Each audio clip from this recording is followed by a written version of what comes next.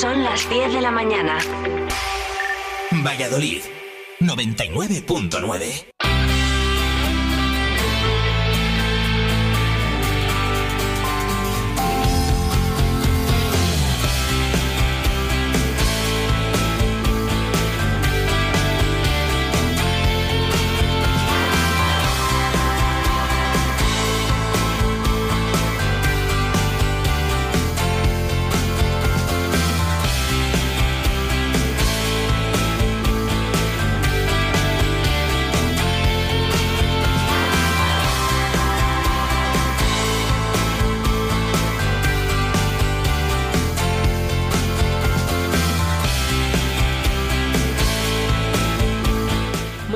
Son las 10 de la mañana, es viernes y estás escuchando Vive Valladolid en la 99.9 o en viveradio.es.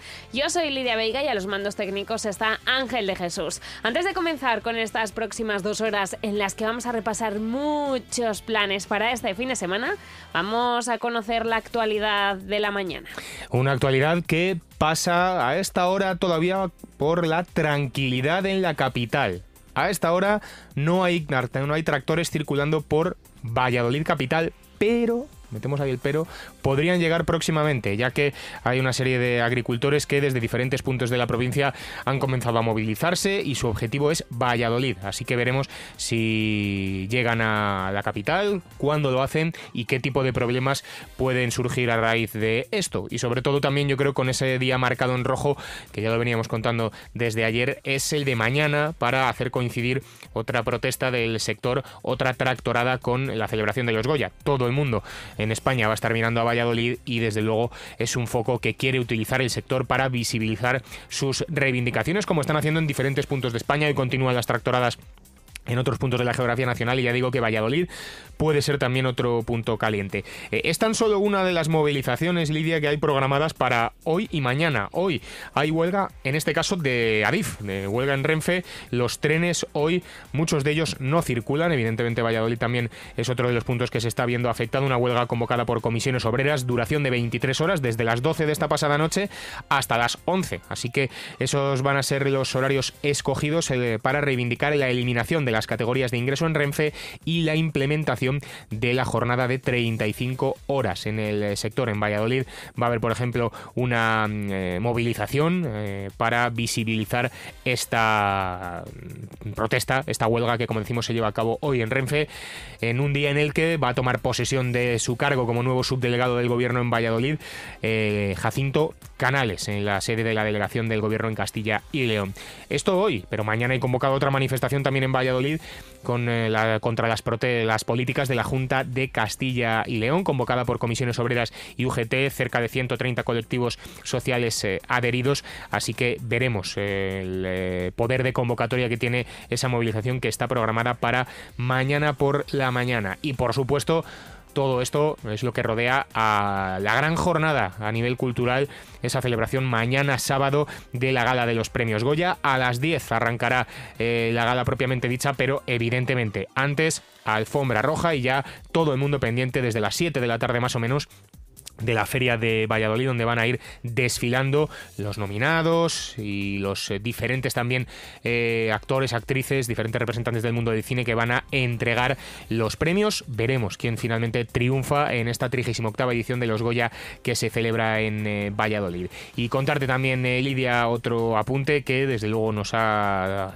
tenido pendientes durante estas últimas horas: la condena a 13 años de cárcel a un sexagenario de Valladolid que aprovechó la relación de amistad con la familia de una niña de 10 años para agredirla sexualmente en encuentros mantenidos con ella, que además grababa en vídeo. Esta situación se prolongó hasta que la víctima cumplió 17 años. El condenado guardaba además 54 vídeos pornográficos de niñas entre 8 y 12 años e incluso más pequeñas, con imágenes de las menores desnudas y escenas de sexo explícito con ellas por parte de adultos. Son algunos de los asuntos que vamos a completar, como siempre, con el pronóstico del tiempo. Hoy, desde la Agencia Estatal de Meteorología, actualidad nos lo cuenta Iván Álvarez. Iván, ¿qué tal? Buenos días. Buenos días. Hoy en la provincia de Valladolid seguiremos una jornada más con los efectos de la borrasca Carlota, que nos deja lluvias y chubascos que pueden ser localmente persistentes, con el viento que seguirá arreciando, con rachas que pueden llegar a ser fuertes y las temperaturas que se van a mantener sin grandes cambios significativos, llegando a los 12 grados de máxima en Valladolid, en Medina del Campo y en Tordesillas. Es una información de la Agencia Estatal de Meteorología. Muchas gracias, Iván Álvarez, y muchas gracias, Diego,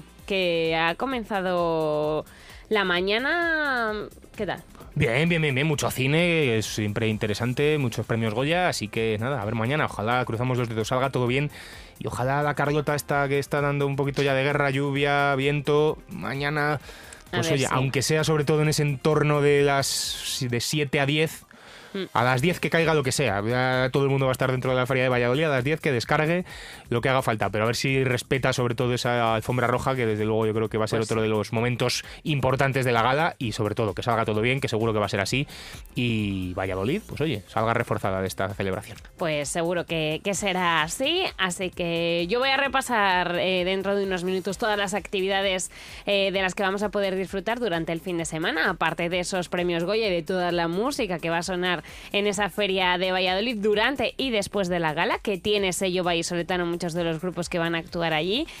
También, bueno, es el fin de semana de carnaval, no sé si te vas a disfrazar. No soy muy de disfraces yo, mira, lo tengo que reconocer. No. Con lo divertido que es. Ya, pero no he sido yo mucho de carnaval, ¿no? La verdad. Pues no pasa nada. De pequeño sí que me disfrazaba más y tal, bueno.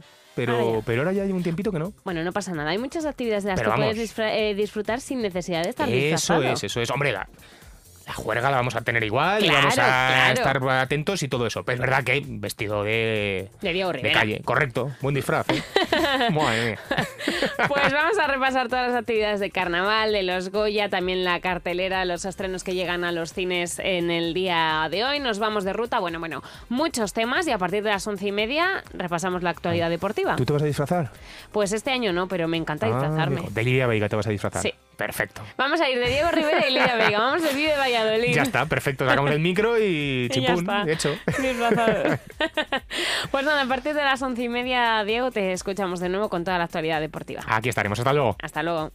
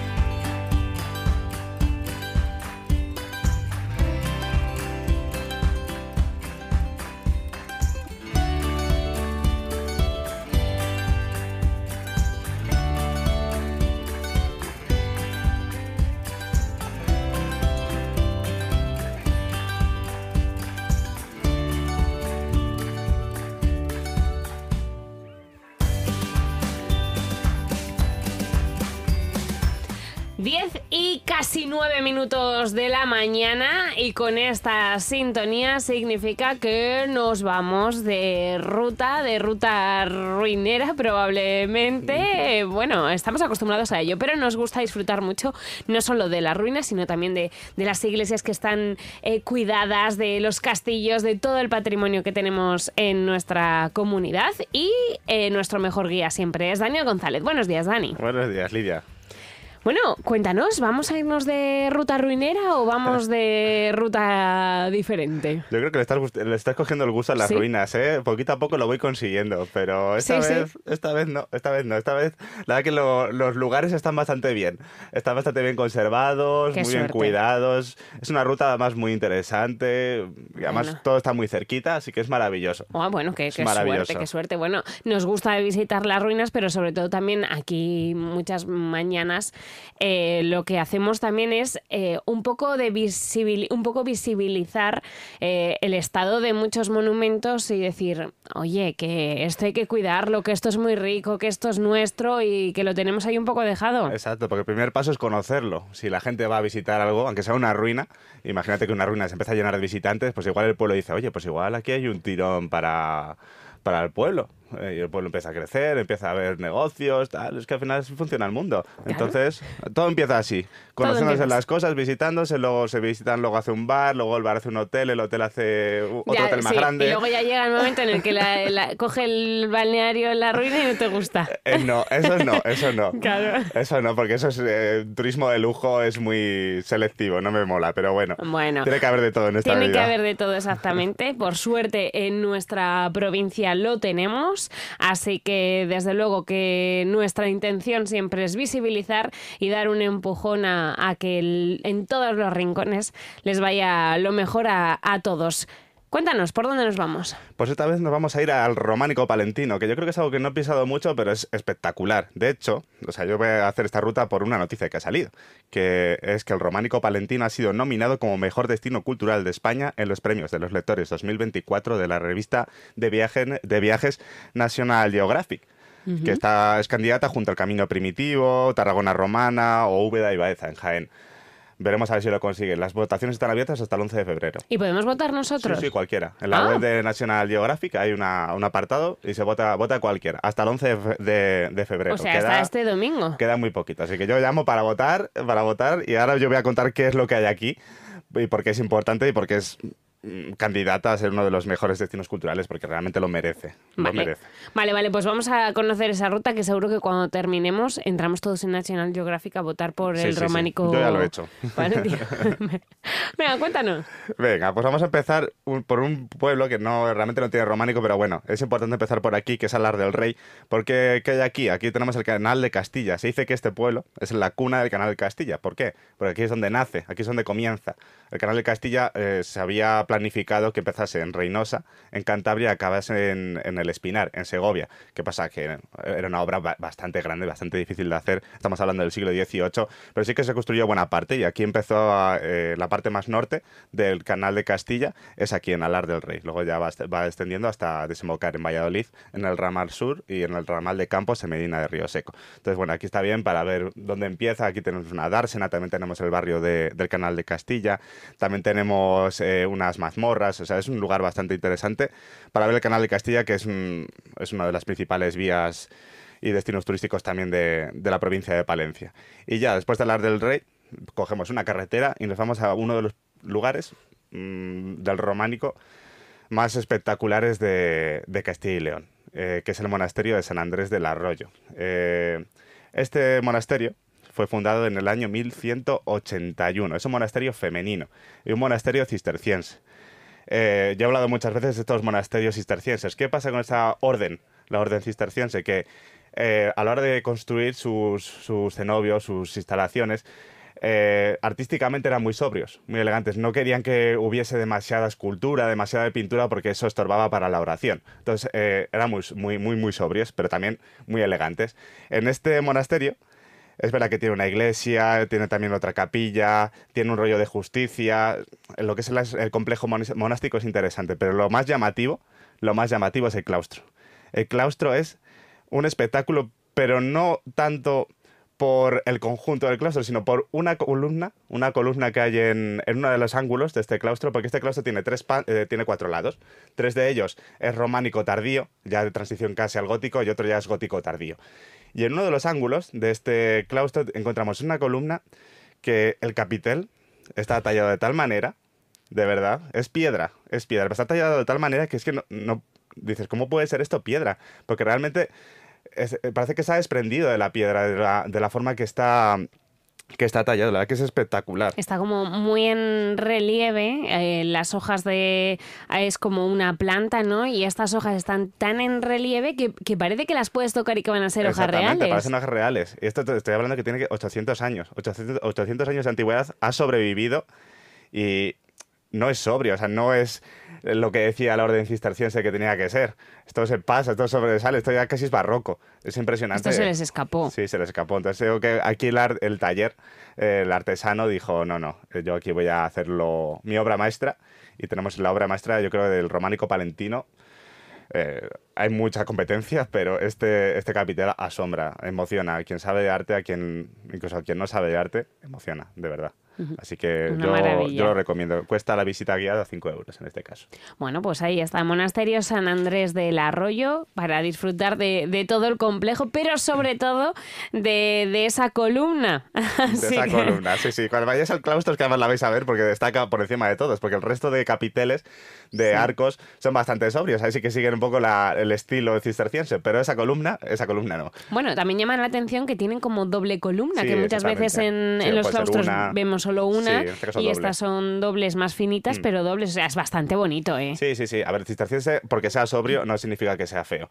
Es simplemente, pues es más elegante, es más armónico también. Por ejemplo, a mí el barroco no me gusta porque está demasiado sobrecargado. En este caso no está sobrecargado, es más sobrio, yo creo que es la palabra. Bueno, pues una parada obligatoria, Monasterio de San Andrés del Arroyo, y de allí a dónde nos vamos. Pues nos vamos a Moarbes de Ojeda, un pueblecillo de 25 habitantes, donde hay una iglesia, la iglesia de San Juan Bautista, que muchas veces yo te digo, oye, las iglesias suelen ser bastante normales por fuera, pero lo más importante, lo más bonito, lo más llamativo está por dentro. Sí. Pero es que en este caso es absolutamente al revés. Lo más bonito está por fuera. Lo más bonito está por fuera, está en la portada principal de esta iglesia. Y además es llamativo porque cuando tú llegas a este pueblo, o sea, este pueblo está en la carretera que une Herrera de Pisuerga con Cervera de Pisuerga. Entonces es una zona muy de paso. Y cuando tú coges esta carretera, vas en el coche, de repente ves esa iglesia que está encajada dentro del casco urbano y ves una portada que es verdaderamente espectacular, que es un retablo prácticamente. Llama la atención sobre todo lo que es el friso, lo que está encima de la portada. La portada tiene arquivoltas, que tiene también ese ajedreado muy, muy interesante. Pero lo más interesante es el friso. El friso tiene el típico pantocrátor. El pantocrátor es cuando está el Cristo metido como una especie de almendra, la almendra mística se llama, y luego rodeado tiene a 4 tetramorfos que representan a los 4 evangelistas, y a los lados tiene 6 apóstoles y otros 6 al otro lado, entonces 12 en total. Y está muy bien porque al final es como una especie de retablo, un retablo en el exterior de la iglesia. Entonces aquí casi no hace falta ni entrar. Aquí sí que guarda una pila bautismal interesante también, esculpida con el mismo motivo decorativo que el friso de la portada, pero lo más interesante es fuera. Así que en este caso ni siquiera necesitamos horarios. Aquí vas y lo vas a ver rápidamente. Qué suerte que haya llegado, ¿eh? Porque no es lo mismo cuando este tipo de obras están en el interior, que están un poco más protegidas, que cuando están en el exterior, que haya llegado de esta manera, una suerte. Sí, es asombroso. La verdad que la piedra en este caso es piedra arenisca rojiza, y es bastante resistente y además muy fácil de moldear. Por eso vemos aquí un románico tan espectacular. Y ya te digo que está todo muy cerquita, porque estábamos hablando del monasterio de San Andrés del Arroyo, que está a unos 10 minutos de Alar del Rey, y este lugar está a unos 5 minutos, unos 3 kilómetros del monasterio de San Andrés del Arroyo. Entonces es una ruta que se hace en casi una hora en coche. Está muy bien. Y está muy cerca. Estamos hablando de Moarbes de Ojeda. Esa es la siguiente parada. Sí. ¿Y de aquí nos vamos? Y nos vamos a la iglesia de Santa Eufamia de Cozuelos. En este caso, a mí me cuesta decir este nombre, Santa Eufamia. Es muy interesante esta iglesia, está a las afueras de Olmos de Ojeda.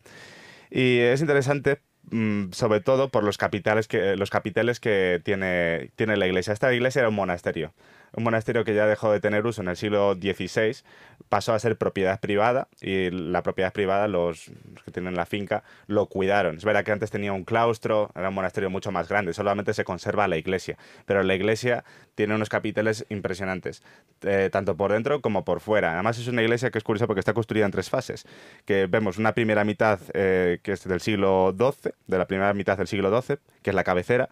Luego tenemos en los años 60-70 del siglo XII que se erigió el crucero, que tiene una bóveda de piedra muy interesante, y luego ya en el siglo XIII se construyó el resto de la nave.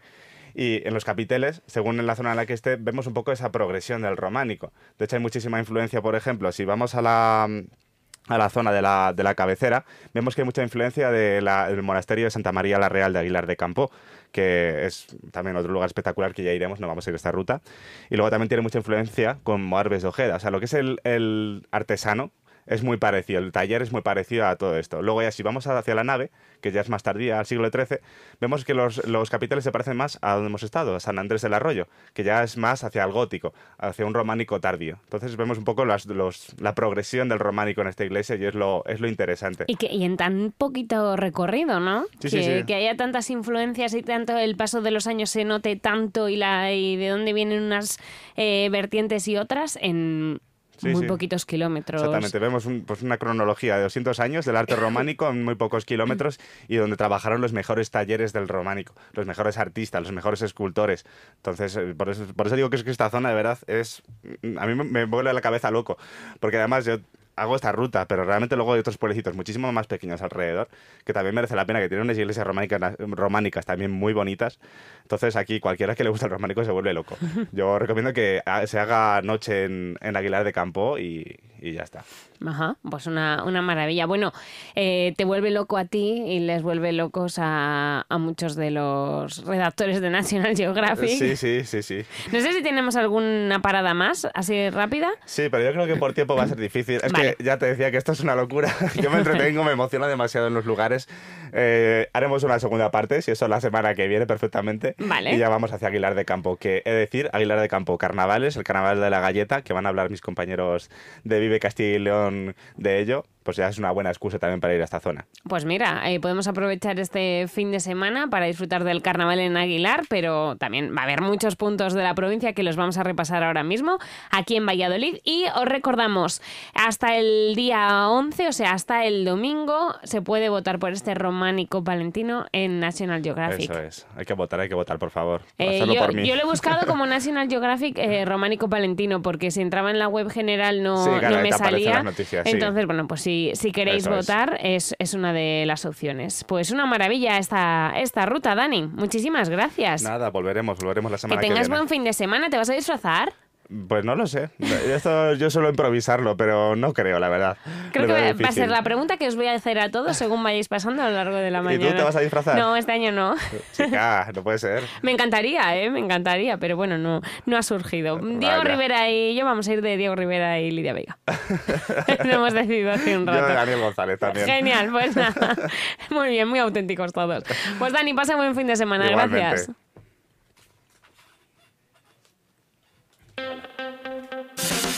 Vive Radio Valladolid en el 99.9 de tu FM.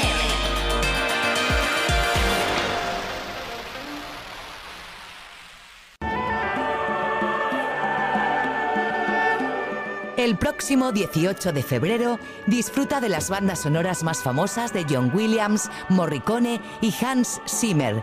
Un gran coro interpretará junto a la Orquesta Sinfónica las melodías más famosas de los tres genios del cine con la Royal Film Concert Orchestra. Venta de entradas en las taquillas del Auditorio Miguel Delibes y en fundacionexcelentia.org. Recuerda, el 18 de febrero, música de calidad con Excelentia.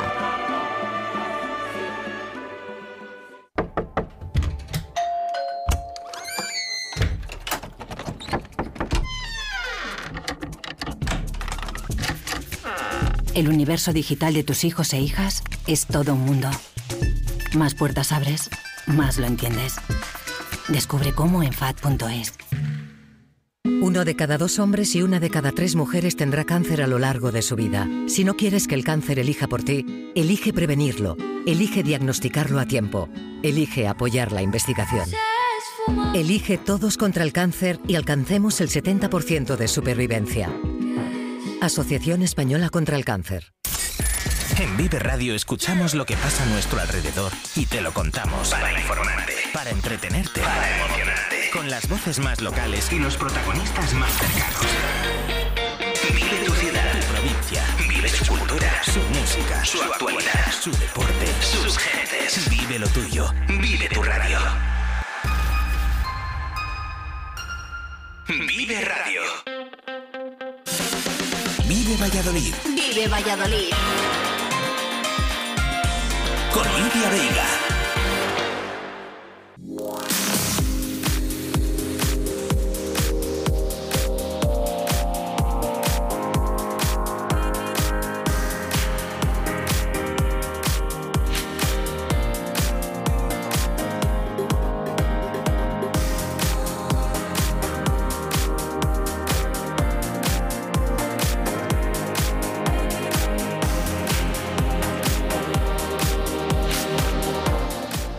Son muchas las actividades programadas para disfrutar este fin de semana del carnaval y en un ratito repasaremos la mayoría. Muchos municipios tienen sus propias fiestas organizadas, pero la Diputación de Valladolid también se va a vestir con máscaras y capas para celebrar este fin de semana en varios puntos de nuestra provincia. Moisés Santana, diputado provincial, muy buenos días. Hola, muy buenos días. Bueno, ¿con ganas de vivir el carnaval desde la Diputación de Valladolid? Pues toca disfrutar del carnaval, así es, disfrutar del carnaval de todos los pueblos de nuestra provincia de Valladolid, rica en carnaval, en tradiciones, y desde la Diputación de Valladolid dispuestos a celebrar el carnaval, como tú bien dices. Genial, eso es importante. Nos disfracemos o no, como acabamos de hablar aquí en Vive Valladolid, es importante que disfrutemos. Pasárnoslo bien sí que tiene que ser uno de los objetivos. Y cuéntanos, Moisés, ¿cuáles son esas actividades tanto para niños como para adultos que se están programando para este fin de semana? Bueno, pues se va a llevar a cabo en los distintos pueblos de la provincia de Valladolid un programa de carnaval ambicioso donde desde la Diputación Provincial, bien sea con un programa de Navidad, como se llevó a cabo durante la campaña de Navidad, bien sea con este programa de carnavales, queremos llegar a los 225 municipios y 9 pedanías que tenemos en la provincia de Valladolid. En este caso, los pueblos afortunados, digamos que van a ser todos, esperemos que sean todas las legislaturas, son Menor de Arriba, Mojados, Boadilla del Campo, Campaspero, Campo Redondo, Villalba de los Alcores, La Mularra, Quintanilla de los Trigueros y Cubillas de Santa Marta. Un programa de carnavales que va a contar con una actuación de infantil y un fotocall a 360 donde animamos a los pequeños y a los no tan pequeños, sobre todo a las familias, que disfruten de ese momento mágico como es estos días de carnaval que se van a llevar a cabo en la provincia de Valladolid. Bueno, esa actuación infantil es una actuación dedicada al público familiar, imagino, y ese fotocall 360, esos vídeos que estamos viendo últimamente en redes sociales, que te subes a una plataforma y la cámara da vueltas a tu alrededor y tú bailas. Exactamente, algo por ahí va la historia, pero no quiero adelantar porque lo que animamos y lo que queremos transmitir es que la gente acuda y vea las novedades que hay y tanto en la actuación infantil como en el fotocall disfruten conjuntamente junto con la familia de todo el carnaval. Por tanto, animo a toda la provincia de Valladolid que acuda a los pueblos, 10 pueblos, 9 pueblos, pero a 9 pueblos que se desplacen a los 9 pueblos y que disfruten de esas actividades que programamos desde la Diputación de Valladolid con toda la ilusión del mundo. Bueno, pues vamos a recordar sobre todo esos municipios: Melgar de Arriba, Mojados, Bobadilla del Campo, Campaspero, Campo Redondo, Villalba de los Alcores, La Mudarra, Quintanilla de Trigueros y Cubillas de Santa Marta. Van a poder disfrutar de esta actuación infantil y ese fotocall 360 y, bueno, como nos dice Moisés, muchas sorpresas. Tampoco hay que desvelarla todo, sino que nos tenemos que acercar a disfrutar. Así es, ánimo, insisto una vez más, a disfrutar a todos los vecinos de la provincia, a que se pongan el disfraz de la máscara y que disfruten de estos días tan apasionados que nos pegan por delante y tan tradicionales y tanta costumbre se lleva en nuestra provincia, el carnaval que se celebre por todo lo alto, por supuesto, si no debemos perder las costumbres. Nuestra zona. Pues sí, lo disfrutaremos mucho. Y ahora has dicho una palabra que me ha llamado la atención, que es apasionado, y me ha llevado a otra actividad que también se va a celebrar durante este fin de semana, organizada por la Diputación de Valladolid, bueno, el fin de semana que viene, pero que está un poco enmarcado en el Día de San Valentín, que es ese dulce San Valentín en el Canal de Castilla, que se va a disfrutar también en Medina de Río Seco. Pues sí, apasionado fin de semana. Próximo día 17 de febrero, celebrando San Valentín y aprovechando uno de los recursos turísticos que cuenta la Diputación Provincial, como es el barco Antonio Ulloa en Río Seco, pues proponemos una actividad para disfrutar en familia, como es un paseo en barco del barco Antonio Ulloa a través del Canal de Castilla. El paseo dura 1 hora por el Canal de Castilla A continuación pasaremos a disfrutar la Divinidad de San Antonio. Y también, como no, en estas épocas tan frías, como apetece, como siempre, un chocolate caliente con churros. Pues o sea sí. que es una actividad interesante para disfrutar junto con toda la familia. Pues ahí está, ese dulce San Valentín en el Canal de Castilla que se va a celebrar el fin de semana que viene. Es verdad que Medina de Río Seco, su fin de semana grande de carnaval es el que viene, no se celebra tanto como durante este sábado y domingo. Sí que el lunes y martes tienen actividades, lo vamos a repasar luego, pero el fin de semana grande es el que viene. Donde sí que va a ser fin de semana grande el 9, 10 y 11, va a ser en muchos municipios de la provincia en los que se va a poder disfrutar de estas actividades que vienen dentro del programa Vive el Carnaval en la provincia de Valladolid, con esas actuaciones infantiles, ese fotocall 360 grados y bueno, pues muchas novedades. Muchísimas gracias, Moisés. A ustedes, invitarnos a participar a toda la provincia en esta actividad de carnaval. Insisto, una aclaración, para de cara al próximo 17 de febrero, recomendamos que se reserve, porque el barco tiene plazas limitadas y recomendamos que se reserve la actividad llamando al siguiente teléfono, 983 70 19 23, porque el barco tiene plazas limitadas y es una actividad muy apetente en la provincia, por lo tanto, si tienen a bien reservar y para no hacer el booking en el barco y que por toda la gente pueda disfrutar de esa actividad tan apasionada que tenemos. Pues nada, 983 70 19 23 para reservar esa actividad del Dulce San Valentín en el Canal de Castilla, y donde no hay que reservar y se puede disfrutar de manera gratuita es de las actividades de carnaval, ¿verdad? Así es, eso para disfrutar a toda la provincia, todas las personas que quieren participar en actividades, espero que sean muchas, se disfrute y que pasemos un feliz carnaval desde que empieza hoy mismo viernes. Claro que sí. ¿Y cómo se va a disfrutar el carnaval en Castrejón? Pues en Castrejón tenemos, por supuesto, llevamos 3 fines de semana con actividades. Venimos de la jornada del Mondongo el 27-28 de enero, unas jornadas del Mondongo que vinieron hace 7 años para quedarse en nuestro municipio, donde las familias y los amigos ya quedan, hacen cita, buscan compromisos para quedar ese fin de semana en Castrejón. Nos gusta potenciar las tradiciones, las costumbres, por supuesto. Justamente el anterior, el día 5 y día 4 de febrero, hemos recibido a 400 aguaderas en la comarca de Medina del Campo. También una jornada muy bonita, lúdica, festiva, donde muchas personas se encuentran, personas mayores se encuentran tan solo ese día 4 de febrero, se vende año tras año en distintos pueblos. Y ahora este fin de semana toca disfrutar carnaval. Por supuesto, tenemos un desfile de disfraces, una charanga por las calles y una cena para todas las personas que nos visiten. Y el domingo y lunes también celebramos carnaval infantil, pero bueno, lo más fuerte es mañana sábado a eso de las 7 de la tarde. Esperemos que el tiempo nos respete y podamos disfrutar de ese carnaval. Pues a ver cómo se porta el tiempo. Sí que es verdad que son muchas las actividades que están mirando al cielo, y también en los Goya, lo hablábamos antes, pues a ver si esa alfombra roja se respeta, y sobre todo pues también todas las actividades que se van a desarrollar a lo largo de nuestra provincia, que haga más o menos buena temperatura, pero sobre todo a ver si para los desfiles que son en las calles puede respetar durante ese tiempo las lluvias. Pues disfrutad mucho en Castrejón de Trabancos de este carnaval. Es verdad que hablamos a principios de semana, hemos hablado con la Asociación de Águedas de Fresno el Viejo, y sí que nos estuvieron hablando de ese encuentro que habían tenido el domingo en vuestro municipio. Estaban encantadas, así que seguro que el año que viene o otros años en los que se celebre en Castrejón, pues también lo disfrutáis mucho. Moisés Santana, diputado provincial, muchas gracias y que pases un buen carnaval. A vosotros, feliz carnaval para todos. Gracias, un saludo.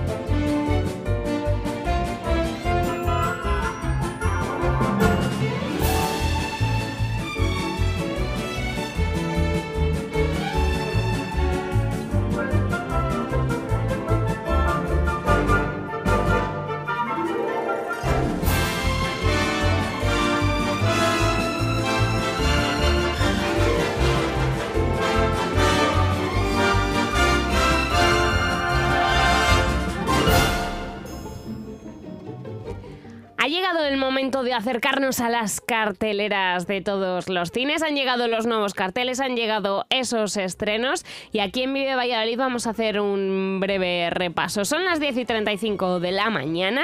Estás escuchando Vive Valladolid en la 99.9 o en viveradio.es. También estamos en redes sociales, que hay muchos días que nos lo decimos. Nos puedes buscar en Instagram, en Twitter, en Facebook y también en TikTok.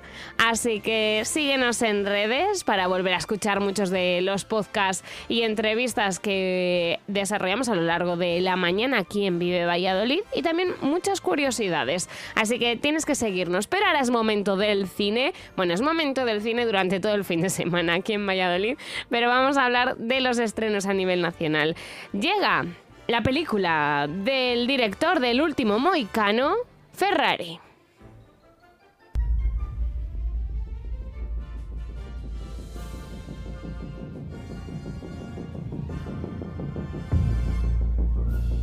Dos objetos no pueden ocupar el mismo espacio en el mismo momento. La curva se acerca. Tal vez sufras una crisis de identidad. ¿Soy un deportista? ¿O un competidor? Si te subes a uno de mis coches, te subes para ganar. Lento. Enzo, te estás arruinando. ¿Y eso? Gastas más de lo que ganas. ¿Y qué hago? Gana las 1000 millas, Enzo. O te quedas en la calle. Es como si nos apuntaran a la cabeza. Tienes que cederme el control de tus acciones. Debo tener todas las cartas en la mano. Pues la mitad están en la mía. Todos somos pilotos. Nos mata esta pasión. Es nuestra terrible felicidad. No sabía cuándo volverías. ¿Cómo iba a alejarme? Ángel dice que todos los trailers juegan con la salud cardíaca, que pegan sustos. Yo lo siento si vais en el coche y os van asustando. Yo no tengo nada que ver con el sonido de ellos. Bueno, como su título indica, Ferrari es un biopic sobre Enzo Ferrari, el fundador de la escudería y de la marca con el mismo nombre, y cuenta la vida del hombre que revolucionó la alta potencia del automóvil deportivo italiano y su apasionada relación con su esposa Linda. Está ambientada en 1957 y muestra el complicado momento que vivieron tanto Enzo como su escudería cuando compitieron en la Mil Miglia y un Ferrari se estrelló y provocó la muerte de 9 personas. Pero a su vez también la lucha con Maserati por la supremacía en la competición, que estaba más latente que nunca. En el reparto tenemos nombres como Adam Driver, que le pega muchísimo el apellido para esta película, Penélope Cruz o Patrick Dempsey.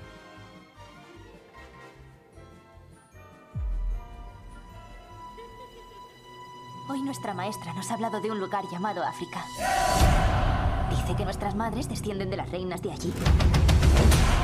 Lo que significa que somos de la realeza.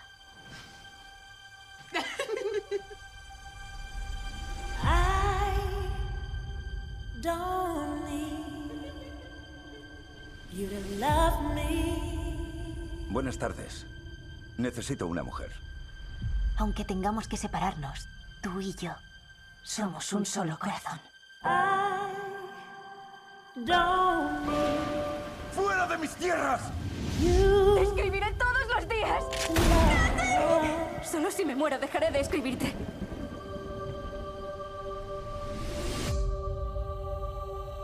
¡Oh, señora Silly! No tiene a nadie por aquí. Solo tenía a mi hermana. Era la única persona en el mundo que me quería.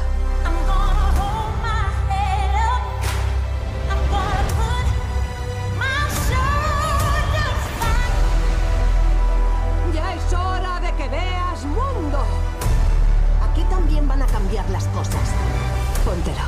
No soy yo. ¡Calla! No podemos desentonar.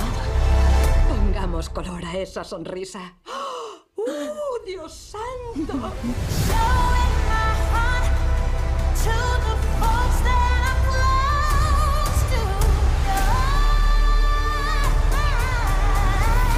Esto es otra cosa.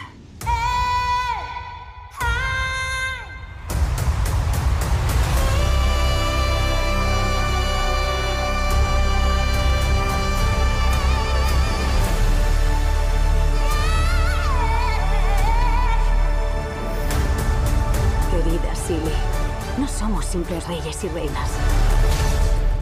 Somos el centro del universo. Basada en el clásico con su mismo nombre, El color púrpura llega con este estreno en cines, con el mismo nombre, El color púrpura.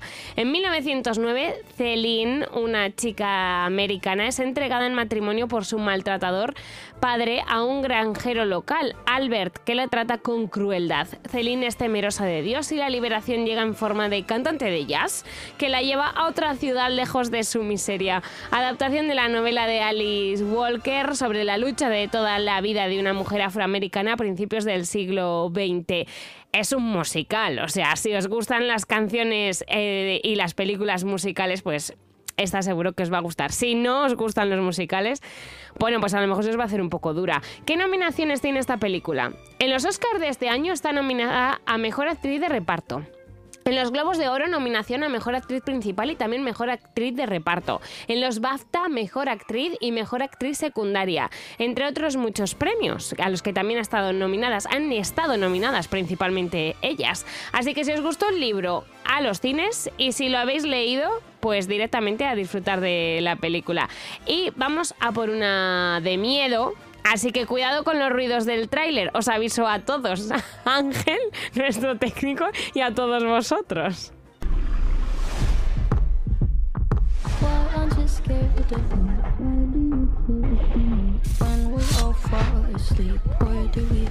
Me beso. No te creo. Cuando arreglamos la piscina, nos dijeron que hacía unos 15 años que no se usaba. Tal vez no les gustarán las piscinas.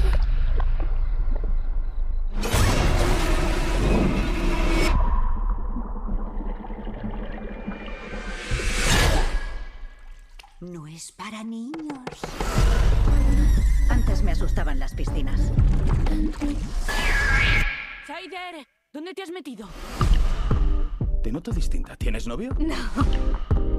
Oye, va a venir un amigo. Como les digas algo. Marco. Me tienes que contestar. Ronin, Marco.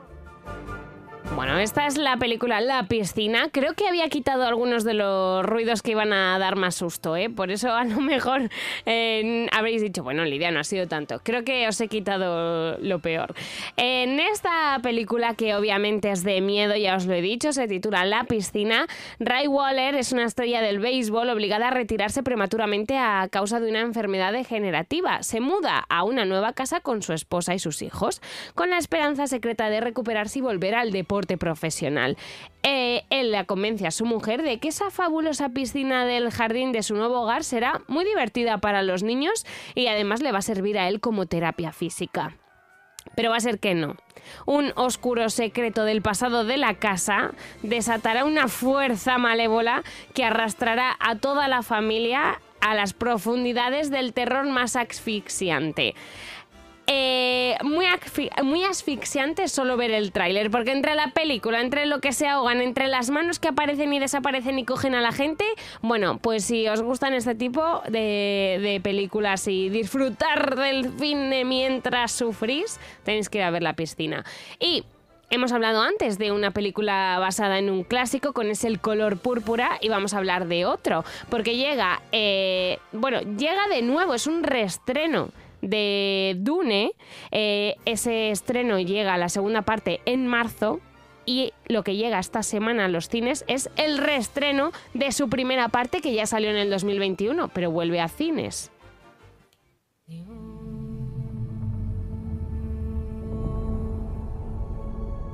planeta Arrakis es tan bonito cuando se pone el sol. Sobre la arena se puede ver la especia flotar. Los forasteros esquilman nuestras tierras delante de nuestras narices.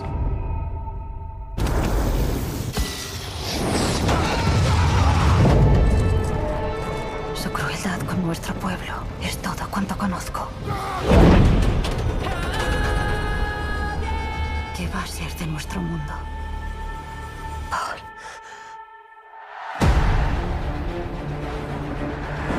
Muchacho. Duncan, ¿puedo contarte algo? Claro, ya lo sabes.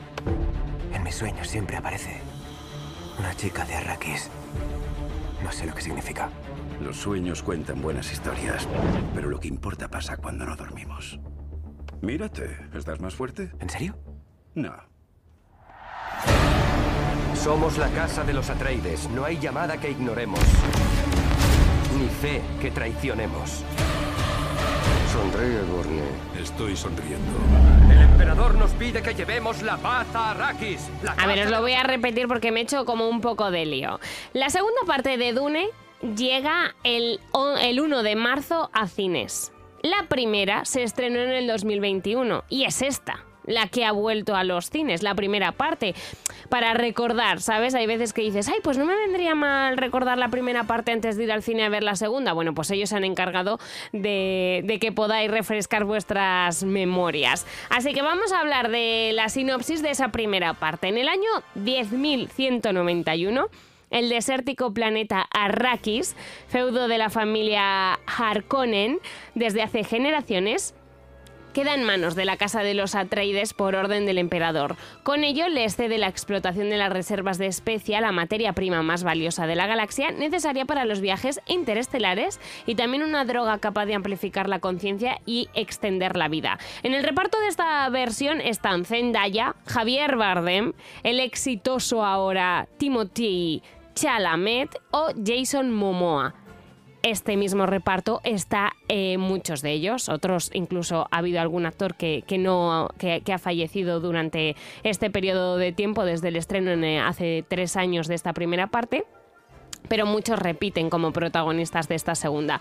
Seguro que el 1 de marzo hablaremos del tráiler de Dune 2. Otro clásico de la literatura. Vamos a por una película para los más pequeños, que además tienen puente el lunes y el martes, no tienen cole. Bueno, pues es una muy buena actividad ir al cine. Proteger con honor y vivir para entregar.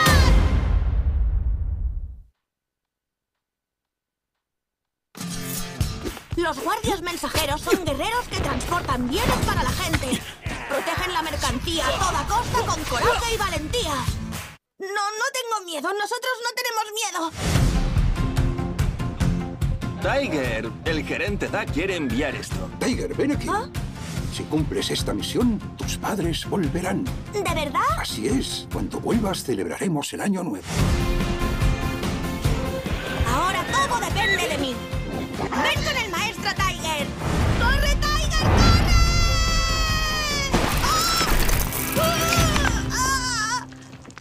¡Corre, Tiger, corre! Es el nombre de esta película. Los padres de Tiger, un niño de 11 años, han estado desaparecidos durante mucho tiempo, así que Tiger comienza su misión para intentar encontrarles. En compañía del legendario, aunque ahora desaliñado maestro Yang, Tiger se embarca en un emocionante viaje de crecimiento y aventuras a través de un peligroso valle. Así que esa es la cita para los más pequeños. Y el último estreno que llega a las carteleras es El deshielo.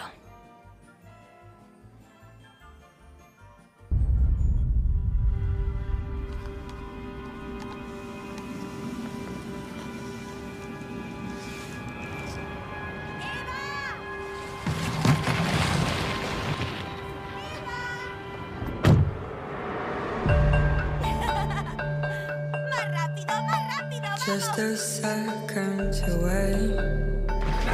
Innocence vanished into thin air. Yo conozco un juego del internado, pero necesitamos una chica. Yo soy una chica. A otra chica. Vale, dinos, ¿qué es lo peor que has hecho? Tiene que jugar. Venga, vamos. Papá. ¡Comed como Dios manda! Somos personas muy sensibles. ¿Te apetece jugar a un juego? 13 años después de una mala experiencia, un sofocante verano que se salió de control, Eva, una joven de 26 años, regresa a su pueblo natal con un bloque de hielo en la parte trasera de su automóvil. Al volver tendrá que adaptarse y afrontar de una vez por todas su oscuro pasado y enfrentarse a sus torturadores. Esta es la trama de El deshielo, que también llega hoy a los cines. Así que están todos los títulos encima de la mesa, no tenemos excusa. Está Ferrari, El color púrpura, La piscina, Dune, Corre, Tiger, corre y El deshielo.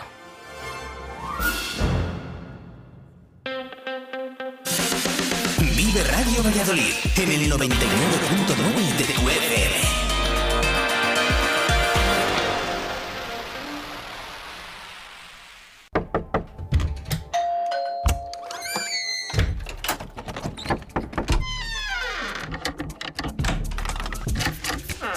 El universo digital de tus hijos e hijas es todo un mundo.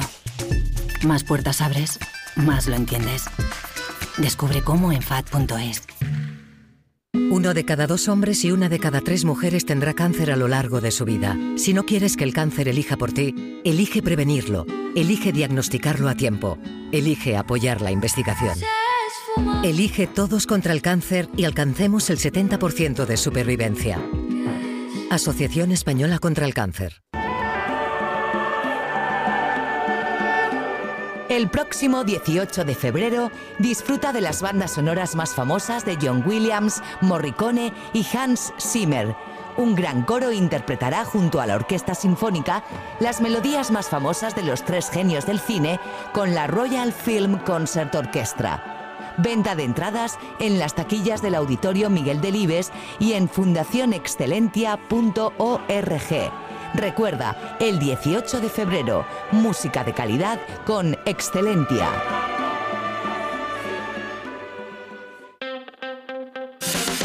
Vive Valladolid. Vive Valladolid. Con Lidia Veiga. Llegamos a las 10:53 de la mañana en esta mañana de viernes y estamos muy pendientes de las carreteras, estamos muy pendientes también de esos grupos de tractores que conocíamos hace unos minutos que su intención es llegar hasta Valladolid. Según hemos conocido, hay tractoristas que están empezando su recorrido desde puntos como pueden ser Peñafiel, Cigales o Bercero. También desde Tordesillas hay un grupo de tractoristas que están intentando llegar a Valladolid capital. Podría ser su objetivo la delegación del gobierno. Allí va a estar nuestro compañero Daniel González muy pendientes para si llegan a lo largo de la mañana todos estos tractores o cómo se van a desarrollar esas movilizaciones por parte de los agricultores en esta mañana de viernes. Recordamos a nuestros oyentes que sobre todo, y lo venimos diciendo en las últimas horas, el objetivo de estas movilizaciones y de estas reivindicaciones es la Gala de los Goya mañana sábado que se va a celebrar aquí en Valladolid. Habrá un amplio dispositivo a lo largo de la ciudad para mantener la seguridad y la calma a lo largo de toda la provincia, pero bueno, estaremos muy atentos aquí en Vive Valladolid a los movimientos de hoy, también a los movimientos de mañana, pero sobre todo a esos primeros tractores que parece que han salido ya del municipio de Peñafiel, de Cigales y de Tordesillas con destino Valladolid. Go ahead and steal the shampoo. Take the rope too. It's all about you. This weekend, we've been working too hard. Need a new start. Put it all on my card. This weekend, stay in for the whole damn trip. Sleep in, let the phone line ring. I made us a reservation at the hottest place in town. But if you're down, oh,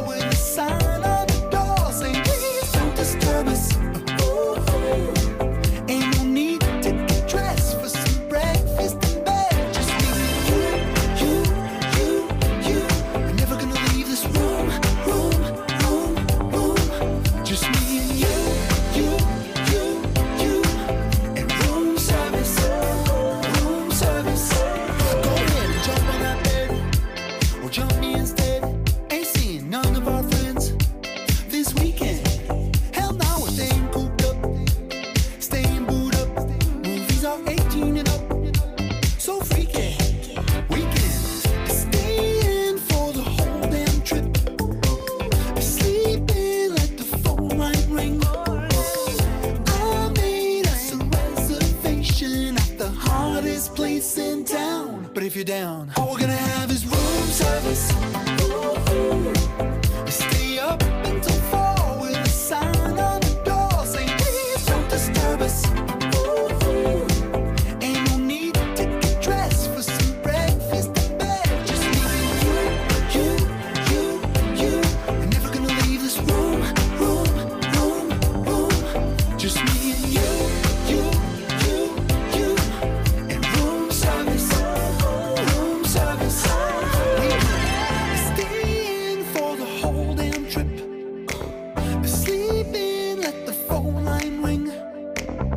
We may never get around to seeing any of this town. But if you're down, all we're gonna have is room service. Stay up until 4 with a sign on the door saying please don't disturb us. Ain't no need to get dressed for some breakfast in bed. Just leaving you. We're never gonna leave this room. Just me and you. And room service.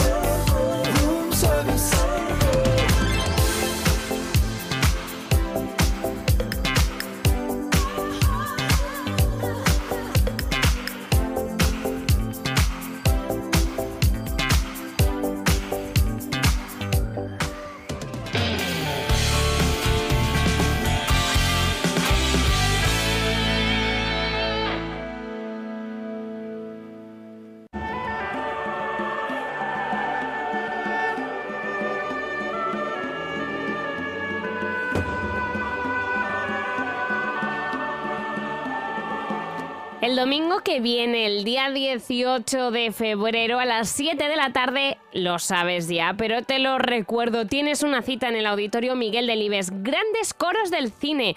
Vas a poder disfrutar de las bandas sonoras más famosas de los compositores John Williams, Ennio Morricone o Hans Zimmer, para coro y orquesta sinfónica. Esto significa que un gran coro va a interpretar junto a la orquesta sinfónica esas melodías tan famosas de estos tres genios del cine. Por ejemplo, El Señor de los Anillos, Avatar, Star Wars, El Rey León y muchas otras bandas sonoras que seguro que te encantan y que te gustaría escuchar en el Auditorio Miguel Delibes para recordarte a cada una de las películas que seguro que ya has visto. Entra en fundacionexcelentia.org, puedes elegir la entrada que mejor se adapte a tu gusto y disfrutar el próximo domingo 18 de febrero a las 7 de la tarde en el Auditorio Miguel Delibes de estos grandes coros del cine.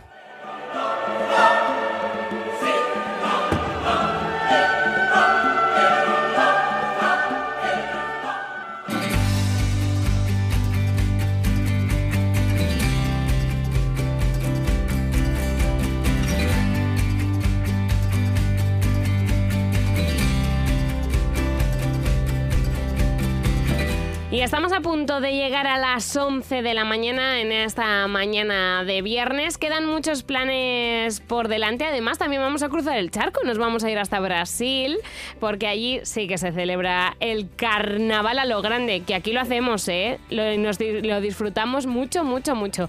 Pero vienen muchos planes, muchos conciertos, así que no os vayáis hasta las 11:30 de la mañana.